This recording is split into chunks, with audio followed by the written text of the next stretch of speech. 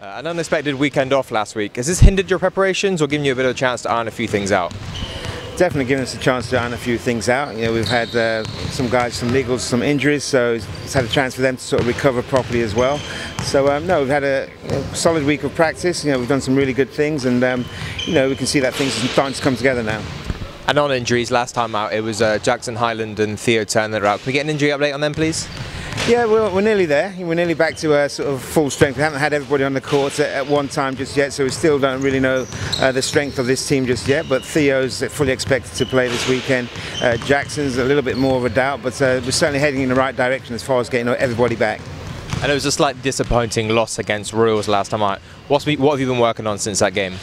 Well, just our execution. It was a very untidy game, scrappy game. You know, Royals just did enough to win that game, but you know, we just need to tidy up on our execution, both offensively and defensively. And I think we've done that. Having this little mini break, unexpected one, has helped us to be able to do that.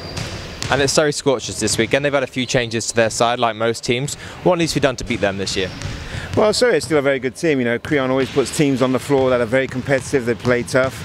You know, Kalen, his son, is playing very well at the moment. You know, as is Teo. So they've got some good pieces there, and certainly we've just got to focus on what we need to do, both offensively and defensively, and you know, put the ball in the hole. Once if we can do that, I think we give ourselves a great chance of winning the game. And neither team has picked up a win yet. Surrey are 2-0 and we're 1-0. Are you kind of hoping that you can get a big win in this game and kickstart the season and get a bit of momentum behind you?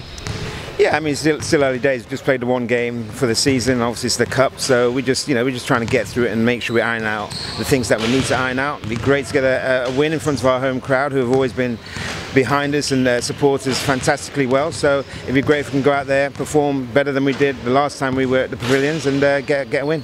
And you mentioned the home crowd there. How important will they be to get behind the team and really drive you on? They've been great. You know, I really don't need to ask any more of them. They really get behind the team. They're really loud and vocal. They're very knowledgeable about the game now. And yeah, certainly we just need to give them something more to cheer about.